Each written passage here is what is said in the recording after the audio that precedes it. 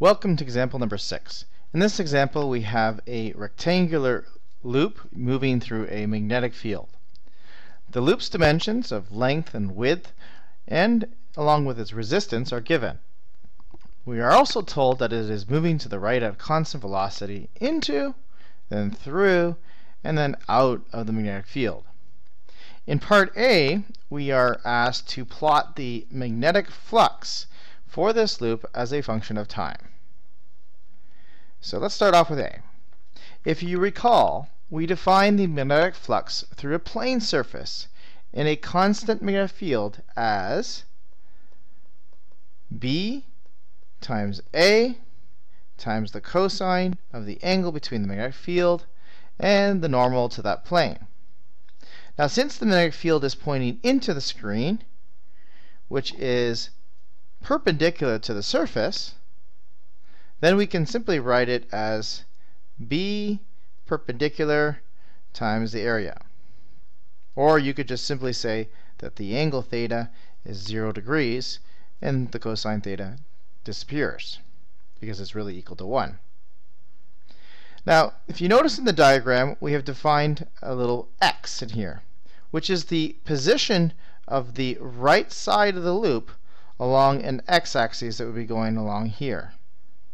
So at t equals 0, the loop is just starting to enter the field. And so we say that x is equal to 0 at this point. The flux will be the area that is enclosed within the magnetic field. So for example, with this little picture, it would be really just this area that I am shading in.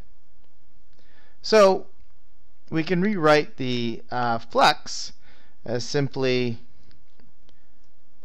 B times the area, where the area is equal to the length of the loop multiplied by that position x of the right side of the loop. So our magnetic flux formula now becomes BL times x.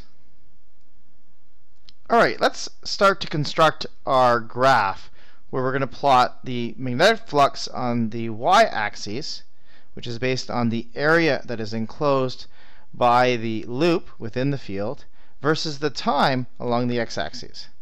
So there are my axes labeled here with flux in Webers and time in seconds. And at t equals 0, this right side of the loop is over here. And it's just starting to enter to this field, and it starts to slide in, until eventually it is completely submerged within the field. So at t equals 0, our position of our right side of the loop is also 0, and so our magnetic flux is really B times L times x, but x is 0, so there is no flux. So at time 0 seconds, we have 0 magnetic flux, and we're looking at this point right here. Okay, now let's consider a time of, say, 2 seconds. And we'll just call this 2 seconds right over here. What would be our new position, x? Remember that the speed of the loop to the right is 2 centimeters per second. And if we were to find the new position x, we would just simply take the speed and multiply by the time. So 2 centimeters per second multiplied by 2 seconds means its position is now going to be 4 centimeters in. Alright, so if we were to calculate the magnetic flux now at this particular point, and the loop now would be about halfway between being in the field and out of the field. Remember, the width of this loop is a total width of 8 centimeters. Our magnetic flux would be equal to BL times x.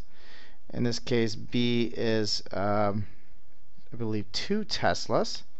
The length is 0.1 meter, and the x position is 0.04 meters.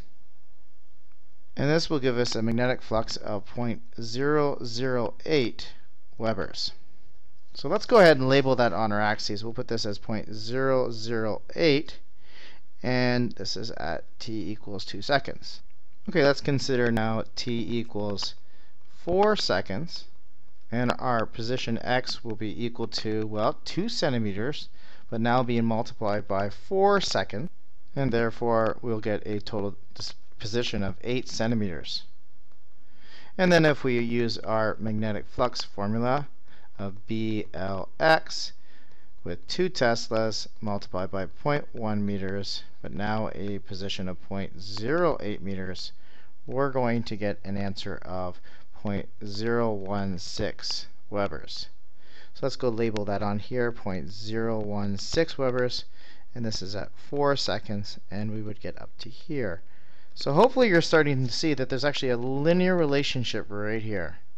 So between 0 seconds all the way up to 4 seconds, when the loop is just entering within the field, we have a flux that is increasing linearly until that left edge of that loop is just inside the field. And remember then, 8 centimeters of the width of the loop is now within the total region of 40 centimeters. It's going to take another 32 centimeters for the right side of this loop to move all the way to the other side and just start to leave the region of the magnetic field. It'll take it another 16 seconds for the loop to move to this side right over here. And you might be asking yourself, well, how did I get 16 seconds?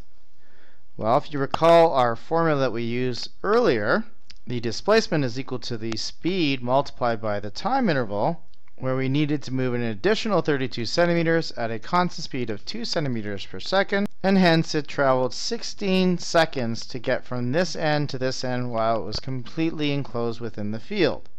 So let's label our axes down here. And I've relabeled and actually moved my scale a little bit longer because I realized that it's going to take it up to 20 seconds for this loop to reach where the right side of the loop is reaching the far exterior side of the magnetic field. During these 16 seconds, the magnetic field is going to remain constant at this value because the entire loop is going to be enclosed by the magnetic field, and it's not going to be changing. It's going to be that constant value of 0.016 Webers. So at each of these times, we have a constant value all the way up to 20 seconds. So we draw a horizontal line for that 16-second time interval. Then finally, this loop here starts to leave the field and the flux starts to decrease in the same way this field was increasing for the first 4 seconds. So at, say, 22 seconds, we'll have a magnetic field of 0.008 Webers. And then at 24 seconds, we're going to be back to 0. So we can see during the first 4 seconds, as the loop is entering the field, we have a constant increase of magnetic flux, and then it's constant while it's within the entire field, being completely enclosed. And then as the loop starts to leave the field, it linearly decreases until it reaches 0 at 24 seconds. Now let's move on to part B, where we're asked to find the induced EMF and plot it as a function of time. From Faraday's law, we know that the induced EMF is equal to the negative rate of change of the magnetic flux. Earlier, above, you could see we derive the magnetic flux in this particular case to be equal to BL times that position x with respect to the right side of the loop. So if we substitute that into our Faraday's law, we get the negative change of BLX over time. And in this particular case, the position x is really the only variable that is changing with time, and the magnetic field B and the length L are actually remaining constant. So we could pull them out of the equation and rewrite this as negative BL delta x all over delta t. And delta x divided by delta t is really just the horizontal velocity to the right. So therefore, our induced EMF is really equal to negative BLV, which is really the formula that we derived earlier in the induced motional EMF in a conductor moving through a constant magnetic field, if you look back earlier in your notes. Alternatively, you could just simply look at the above graph and remember that Faraday's law says it's the rate of change of the magnetic flux over time, which is really just the slope of the above graph at here and here and here. Remember that Faraday's law says it's the negative rate of change of that magnetic flux, so it's really the negative slope of the above graph. So let's graph our induced EMF in volts as a function of time in seconds. If we look at the time interval of 0 seconds all the way to 4 seconds, we can calculate the EMF by taking the slope of that line. Or alternatively, you could simply use this equation over here. So from t equals 0 to 4 seconds, the EMF would be equal to negative BLV. That would be equal to negative 2 Teslas times 0.1 meters times the speed of 2 centimeters per second, which is really 0.02 meters per second. And that will give you an EMF of negative 0.004 volts.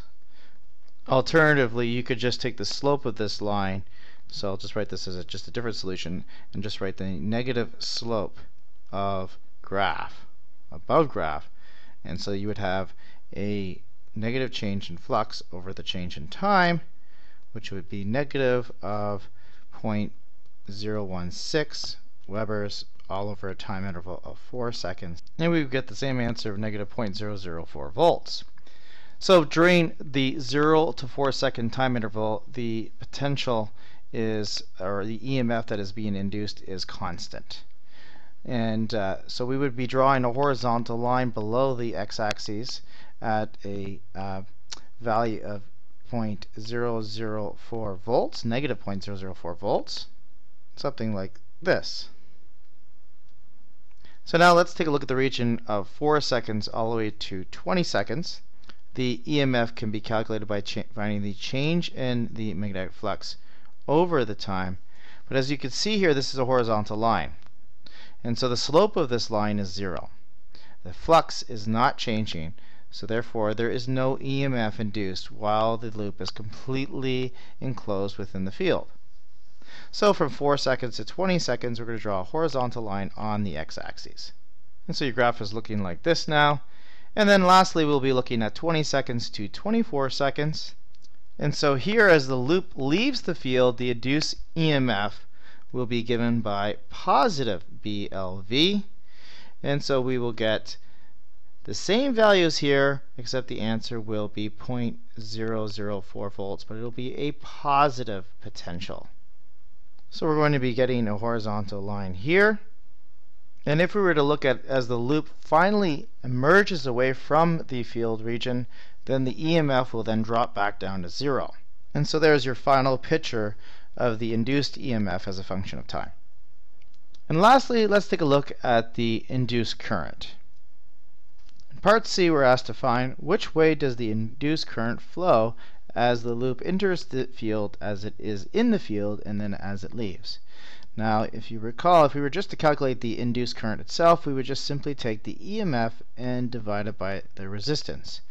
And when the loop is entering the field or leaving it, it will have the same potential or magnitude of the potential. The only difference is it's just going to be either positive or negative. If we were simply looking at the induced magnitude of that induced current without the direction of it, we would just simply take 0.004 volts and divide by the resistance of the loop, which is 2 ohms, and we would get an induced current of 0.002 amps. And we could plot the graph. The graph would be very, very similar to what we have down here when we were looking at the induced EMF. It would be the same thing as we have down there. Well, what about the direction of the current that is in the loop? Is it clockwise or counterclockwise? There's a couple ways of doing it. If you think of it through a motional EMF, you could do it that way. If you were to just consider this right side of the loop here, you could think of it as just like a bar here. And if you were to say, look at a positive charge here, Q, and then use your right hand rule where your fingers point into the page and your thumb is to the right, then you see that your hand, your palm, will be facing upwards, and so all the positive charges will move. If they were free, they would move to the top, and all the negative charges would move to the bottom. And so that really this right side of the bar would be like a battery with the positive terminal on the upper end, and the bottom end of the bar going to be the negative. And so the current would flow from the positive towards the negative, and so we would have current that is going counterclockwise in the beginning when it's entering the loop. Then when we look at this rectangular loop leaving the field, then we consider the left side of this loop as the bar here. The reason I'm doing that is because the right side of this loop is no longer in the field, and so there will be no motional EMF. And so really the motional EMF will only be caused by this left side of the bar. Now again, if you consider a positive charge here moving to the right, then you will find by the right hand rule the positive charges will move to the top end of the bar and the negative charges will move to the bottom end of the bar. And again, you'll have a battery essentially from the positive at the top and the negative at the bottom, and the current will flow from the positive towards the negative, and it'll go around in the clockwise direction. And down below I've written a more formalized statement here. So from 0 to 4 seconds we have a induced current of 0.02 amps in the counterclockwise direction by Lenz's law. From t equals 4 seconds all the way to 20 seconds there's no induced current since there's no changing flux. And then from 20 to 24 seconds, the induced current is 0.002 amps in the clockwise direction. So that's it for this example.